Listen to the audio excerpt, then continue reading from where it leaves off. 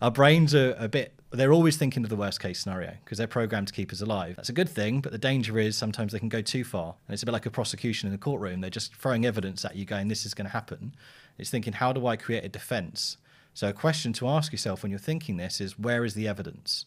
So if I'm thinking I'm not going to hit my target this month, this meeting isn't going to go well, this demo is not going to go well, where's the evidence that it's not going to go well? Where's the evidence you're not going to yet? Well, actually, there probably isn't any. And then asking yourself, what else could be true here? Probably take it from a different perspective. You might have a prospect that maybe hasn't come back to you yet. You might be thinking, oh, they don't want to do the deal. They're just going to pull out of it. I'm not going to hit my target. Well, where's the evidence of that at the moment? What else could be true here? Well, actually, do you know what? What you're selling is a very small part of what they're trying to do within the business right now. So maybe actually you just need a bit more time versus trying to pressure them. And then in the end, they just pull out because they're like, hang on a minute, it feels a bit too like overselling here.